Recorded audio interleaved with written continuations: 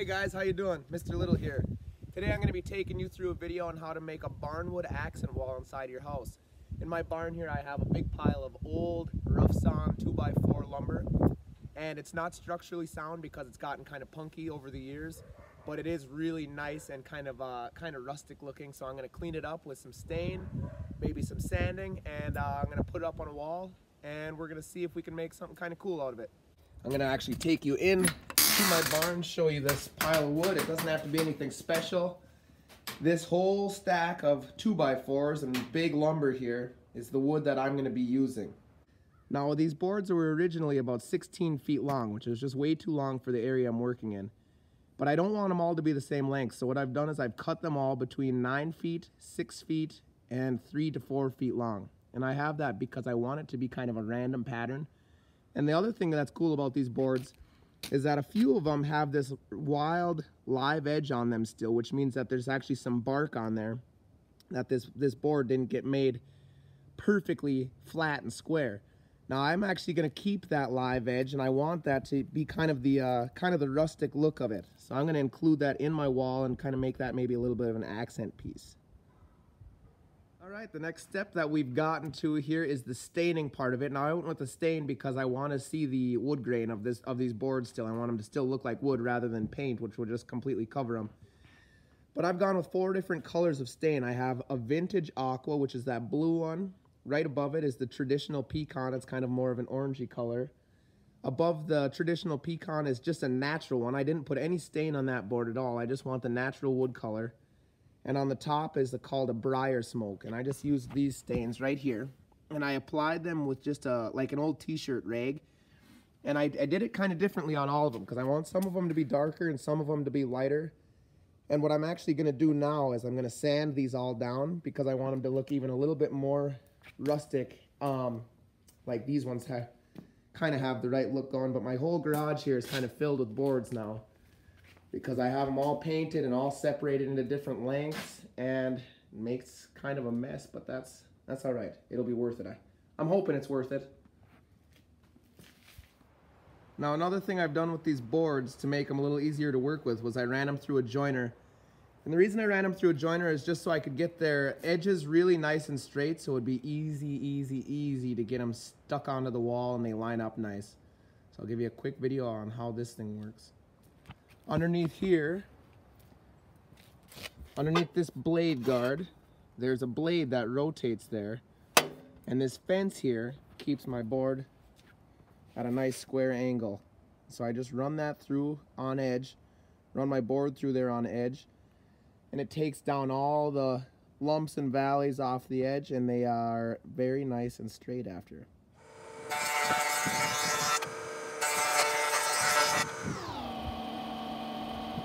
Now I'm to the point where I'm going to take the sander. I have a palm sander here, and I'm going to palm sand the top of these even with the stain on it, just because I don't want it to look so freshly stained. I want it to look kind of rustic. I was kind of surprised at the level of abrasiveness that I found to work best with sanding this. I'm using an 80 grit sandpaper, which is a pretty aggressive sandpaper, but it seems to work the best for taking down the humps and bumps off the top to the level that I want it.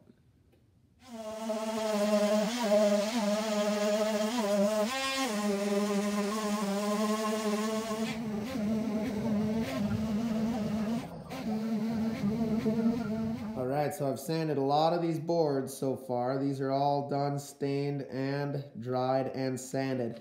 I just have a few more of these dark ones to sand, but I want to show you what the before and after looks like of them getting sanded. So these ones right here have not been sanded yet.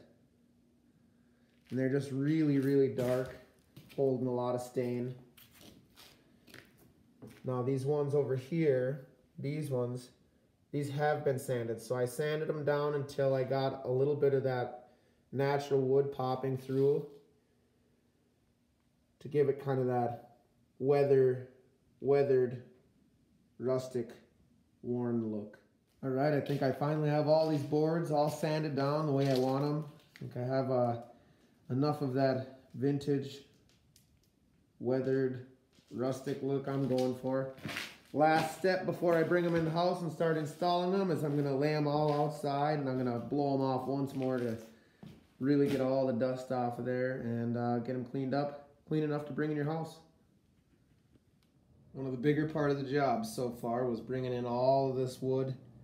Once it was all sanded and stained and ready to go and all the prep was done, bringing it in here right into the work area. Okay, so I brought all this wood in here as I told you. And this right here is the wall that we're going to be putting the barn wood on. It's just a plain wall. There's no doors, there's no windows, there's only one outlet. And we're going to just try and spice this thing up. And we want to do it kind of simple and easy. So what I'm going to do here, these are 2x4 boards. So they're pretty thick and they're pretty heavy. So what I wish I could have done was maybe rip them in half so they were a little bit thinner of a board. But I didn't really have the resources to do that, and the timing of it didn't work out, so that's actually a step that I did skip. So being that they are a bigger board and they're kind of heavy, I'm going to be really conscious about making sure I'm getting them sunk into a stud. I'm going to face nail them with a 4-inch screw, but I want to make sure that the back of that 4-inch screw is really in a stud good. So what I've done here is I located the first stud on this wall, and I'm just going to measure 16 inches off my first one that I found all the way down the wall, because in theory we should have a stud about every 16 inches. So I'm going to mark them out.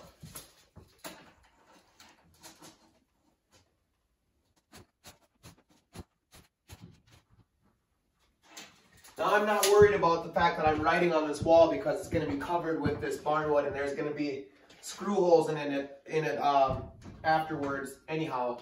One thing I am going to do though is I'm going to leave that outlet and I'm going to cut that, notch that in, so it's going to be kind of a sunken in outlet. But I am going to remove this piece of trim here because I want my barnwood to sit flush all the way down to the ground. So I'm going to pry that piece off and hopefully we won't miss it.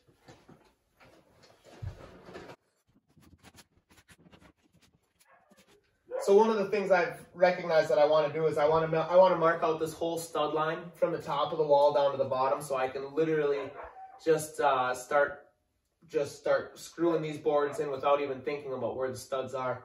So I'm going to mark them on the bottom and on the top, and then I'm just going to scribe a line from the top to the bottom.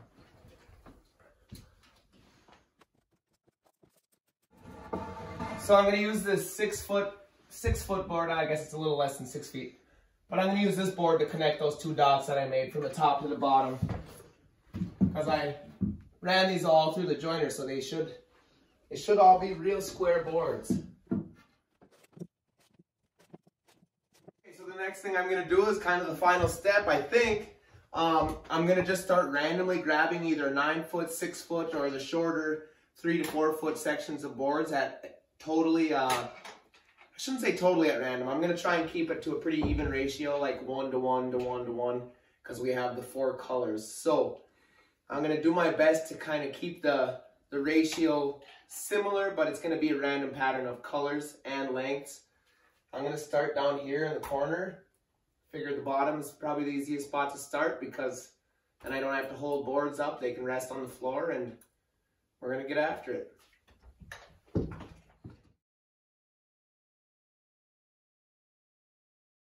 So I have to notch around this outlet here.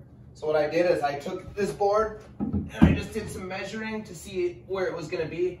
I'm going to leave a little bit of extra room on the sides because these boards are so deep, I don't think you'll notice that. And if we ever have a wider thing that we're plugging in with that outlet being recessed back into the wall, I'm going to want a little extra room. So I'm going to go cut this out with a jigsaw. All right, we got it notched out. We'll see if it fits.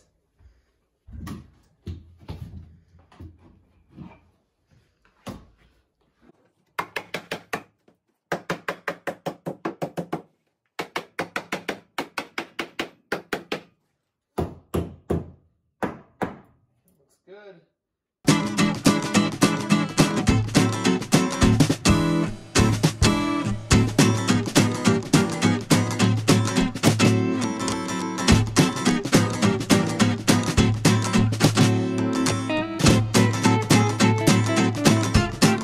All right, well, I got it finished up here. It went pretty smooth. I think planing those boards down really helped, just having everything with a nice level edge, nice straight edge on it.